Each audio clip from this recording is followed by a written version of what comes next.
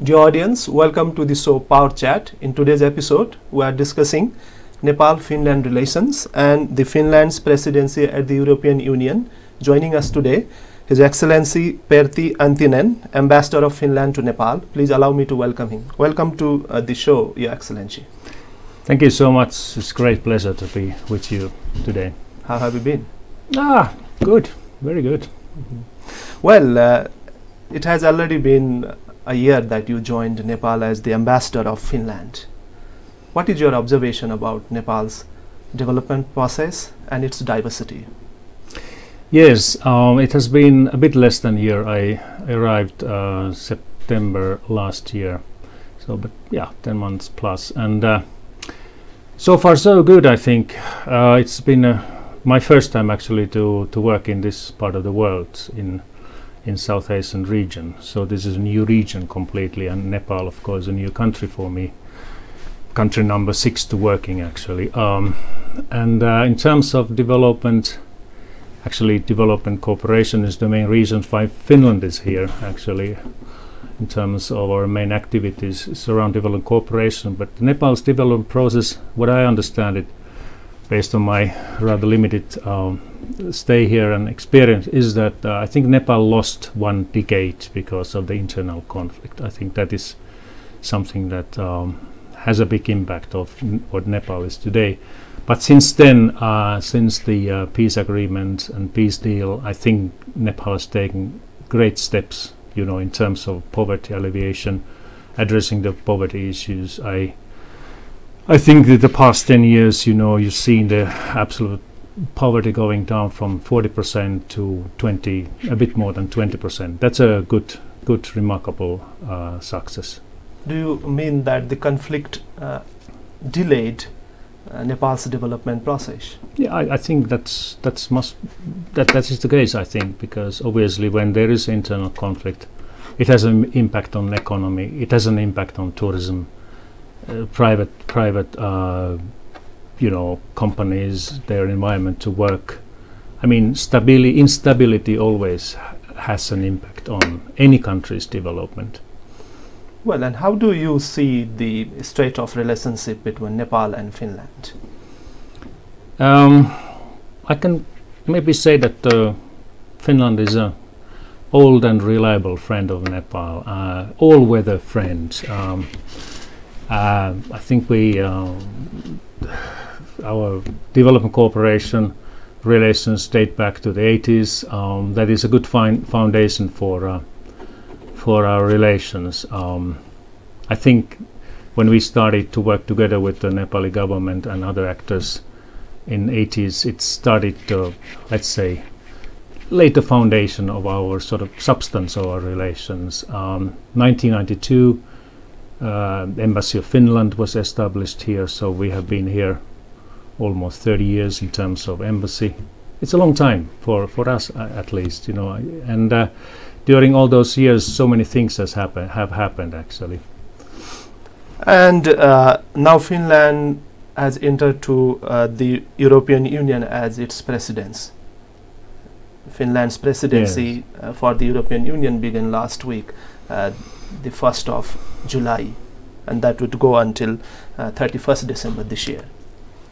What are your priorities as the president at the Union, and how would that affect the process of development cooperation here in Nepal?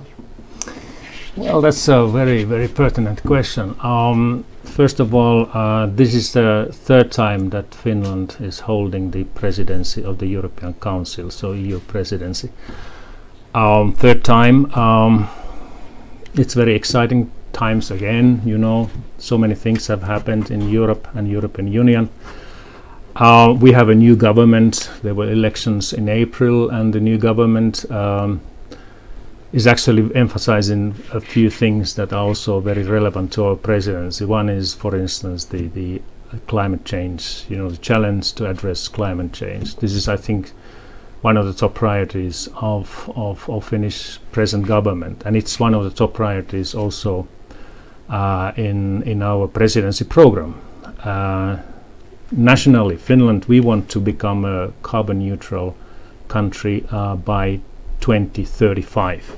This is a very ambitious goal for us, but this is what our present government is committing to. We also want to see Europe to become carbon neutral by 2050. We want to be very ambitious. We want to, for European Union, also be ambitious in terms of addressing the climate change challenge and, of course, carbon emissions within the Union. But of course, this is not the only thing. I think our present government emphasizes very strongly the value-based foreign policy. Value-based meaning that issues such as human rights, rule of law, abiding by the international rules and agreements, the whole global governance based on rules, based on agreements, jointly agreed agreements. Equality is one of the very strong issues. We want to promote equality, which is one of the values of Finland, and maybe also parts of the elements for Finland's success in today's world. What are your preparations for implementing such ambitious plans, addressing the challenge of climate change and carbon emission and maintaining rule of law? How would you support the countries like Nepal? This is something which, of course, we have to start from the national point of view. So Finland, we have to do what we actually are how would I say, issues that we are promoting. So we have to do nationally address the climate change, our own carbon emissions through different means. Then we have to promote the same issues the European fora, in the European institutions, also the meetings and whatever actions European Union is taking. So this is what we are advocating for. And in the end, of course, it's when it comes to European Union external relations. This is something which is now discussed in terms of, for instance, funding. MFF, its multi-annual financing framework, is under discussion during our presidency. We hope that we get this discussion as far as possible. So we have to agree what is the, for instance, external funding framework. What is the European Union's joint ODA, Development Cooperation Funding Budget. This is something negotiations are ongoing, and during our presidency we want to take those negotiations as far as possible. So this has very direct impact on Nepal, for instance. It's about what Nepal will actually get through European Union's budget. Your Excellency, could you also tell us the most outstanding progresses that have taken place in connecting the people of two countries since the formal diplomatic relations between two nations? This is something that it's a steady progress, I would say. There is lots of peoples-to-peoples contacts through the development cooperation, which is also includes the civil society organizations. It's not only government-to-government development cooperation that Finland is financing, but there's also civil societies and so also twinning programs that we are funding. So it's I'm quite amazed how many Nepalese from the government, from the civil society and academia have actually visited Finland. So that's one of the good sign that there is this cooperation which is also affecting people's life and increasing knowledge of Finland in Nepal. From government to government level, I think just an example, we had a political consultations in February. Our Director General for Asia and Americas was here to discuss the relevant issues with foreign affairs here, representatives here in Nepal, and actually we agreed on a memorandum of understanding on a regular political consultation. So this will now in future happen in a regular basis. Of course, we have had consultations over development cooperation on a regular basis, and this will continue. One thing also I would like to mention is that there's a growing Nepali diaspora in Finland. So every year more and more Nepalese travel to Finland, usually for studies, and we have seen in our embassy that every year more and more young, very sort of enterprising, bright Nepali men and women are going to Finland to study. Some of them also stay in Finland. They might set up a private company, for instance, and that also brings more, maybe hopefully more trade between Finland and Nepal, you know, in future. Also, I could mention that maybe it's not so well remembered anymore, but for instance, in mobile phone technologies, mobile phone networks, it was the Finnish companies who were in the pioneering here. Sonera, a Finnish company, former Finnish Telecom, but Sonera Telia later on started the mobile networks here. Nokia was very powerful in the some years ago here in terms of networking, but also, of course, the handset. So this is something that I think it's part of our relations, that there has been also this very substantial trade exchanges in the past. Also, maybe would like to mention that even now, you know, it's not only about development cooperation. It's hopefully also about investments. Our investment authority, FinFund, Industrial Investment Agency, has invested here through some private equity funds. And also very recently we made an investment through IFC, International Financing Corporation, to investing in the Upper Trisoli 1 hydropower scheme for like $13 million, $13 million. So just step by step, I think we will broaden our relations base. Really many interesting issues, Your Excellency. At the beginning you mentioned about climate change and rule of law. Now you told about the technology and hydropower and all. What are your specific, assistance plans here in Nepal, working with both the government and civil society organizations? Yes, we have been in many sectors here in the past in Nepal, obviously, and now at the moment we will focus, and we are focusing on three main sectors here, and the biggest is the water and sanitation. This is particularly focused on rural, very remote rural areas where services are not created before. So water and sanitation. Then education is very important area. Also in the past, we support the government SSDP program, which is the School Sector Development Program, together with many other partners. And the third area is gender equality and empowerment of women, particularly from the economic point of view. And of course, I want to emphasize that everything is done together with other partners.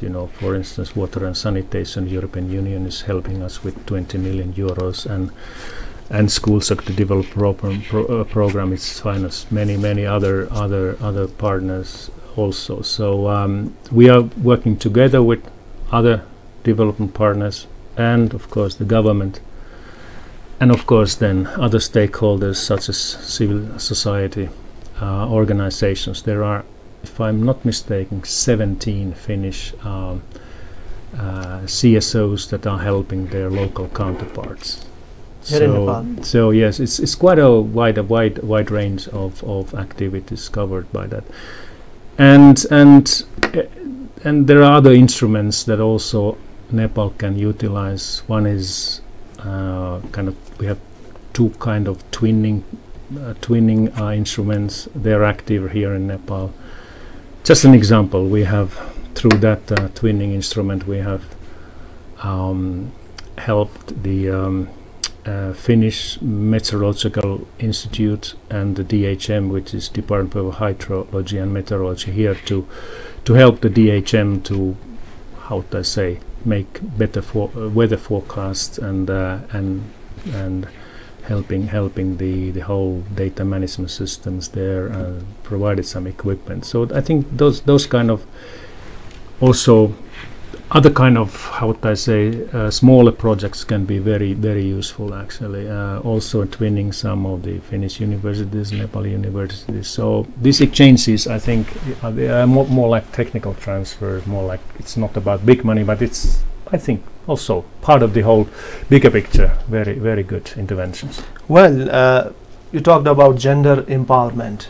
Gender equality and empowerment issues long discussed here in Nepal, but you know, it's highly criticized on part of the beneficiaries that they have not received with the real benefits.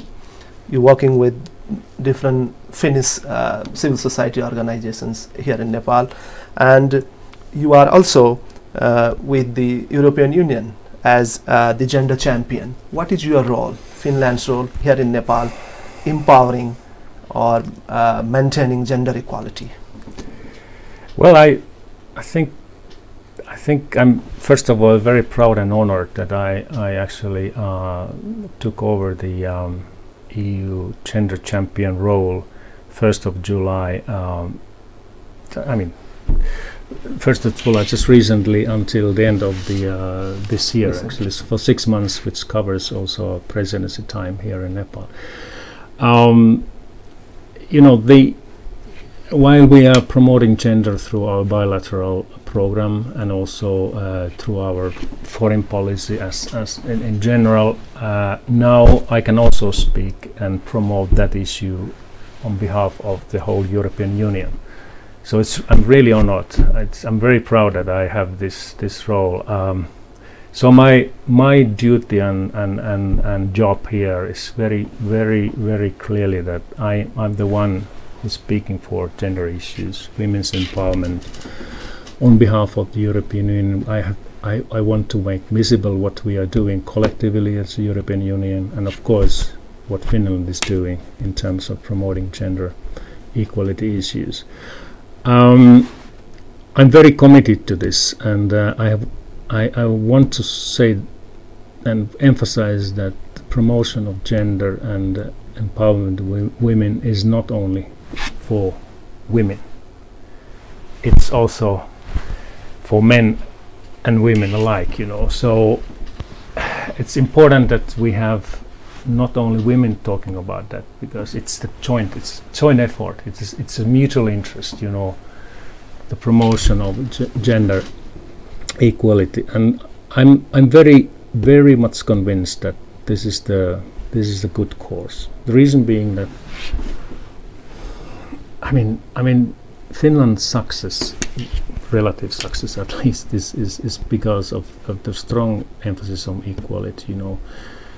I mean, no country can fulfill its full economic and development potential without the participation of both men and women into all walks of life, you know, whether it's economic activities, business, whether it's politics, and so that is I think the ultimate goal is that we have this inclusive participation of both sexes in all what's happening in any country, including now Nepal. Well, any insights in intensifying the long cherished relationship of two countries? Well, I think what we have, I mentioned these consultations that we had, you know, I think what we mutually agreed between two governments is that we have to intensify high-level political visits, for instance. It has been a little bit quiet in the past 2-3 years, and I hope that we will see, for instance, Finnish Minister for Development and Trade here visiting, because Nepal is one of our long-term partner country in development. We could work maybe together with Nepal in international fora. I think the issues such as climate change, Nepal is very concerned and very active in the area, so we can join hands, Finland and Nepal, also addressing the climate change when it comes to UN fora and others. Peace and security agenda is something that we share. Nepal is very strong contributor to UN peacekeeping, and Finland also. We have been there a very active peacekeeper nation and continue doing that. So my understanding is that, for instance, when it comes to the army people, Nepal and Finnish army personnel, they have also the personal relations based on those peacekeeping missions. And maybe third area of interest is the rule of law. I think this is something which, let's say, rules-based global governance. I think countries such as Finland and Nepal, we are much more safe. We are much better off if we have a system which is rules-based. Something that there are agreements on, coming, for instance, trade issues. There are agreements on those. Everybody knows what the rules of the games are. So I think we jointly can try to promote also that area of international cooperation. And of course, development cooperation issues, development challenges globally, also something that we can work together in addressing those challenges. Well, often there is criticism on the transparency issues of the resources utilized within development assistance. How does Finland ensure that the resources coming from Finland here in Nepal, any means, are utilized with utmost transparency? I can give you an example which I am also very impressed when I'm doing field trips. In our water and sanitation programs, that there are two major ones ongoing, one in the far west and one in provinces 4 and 5. We are talking projects that provide clean water to hundreds of thousands of Nepali citizens and rural Nepalese. And we're talking of big numbers of beneficiaries through those programs. What we are doing, we're working together with rural municipalities, very close cooperation, and of course the stakeholders like local communities. Everybody's putting some money into those water schemes. We are putting maybe something, then local communities, they are committed to provide something like their workforce, they are digging, these ditches where you put these pipes and so on. And the rural municipalities and also government of Nepal puts in something. Then the plan is made for water and sanitation needs in certain community, based on needs assessments, field visit and so on. Plan is made. It's very detailed. These and these families, these and these villages will get this and that and that. And then it's implementation. The water scheme is there. And then we carry out a public audit. Public audit meaning that all the receipts, plans, receipts, bookkeeping, everything is brought to people, put on the table. So people can check what was promised and what was delivered and what happened, what it was paid, who got what. Everything is transparent, fully transparent. So I participated one of those, and it's a full day exercise, and I don't know, 200-300 people there going through all these receipts, having this discussion with this project people, and outcome is that people knew what was promised and what was delivered. And I think that transparency would be very welcome to, not only within our programs, but whatever is happening there in the field in terms of service delivery. I tell you, I was very impressed about Excellency, that. Many interesting issues, but we are coming to the end of the show. Do you have anything to say to our audience that I have left to ask you very quickly? I had so many issues in mind that I should have mentioned, but one issue, I'll leave you a positive note. I think, Nepal has impressed me a lot, because the diversity of this country is tremendous.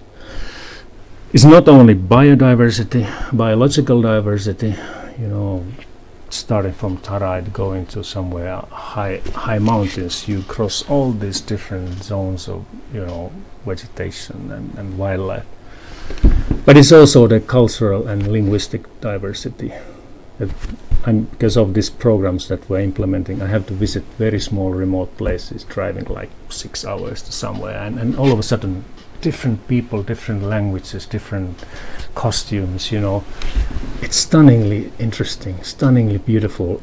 So Nepal should be very proud about that diversity and try to maintain it as far as possible. Take good care of the environment, stop throwing these plastic bottles and waste all over, dumping waste to rivers. Respect that beautiful nature and biodiversity.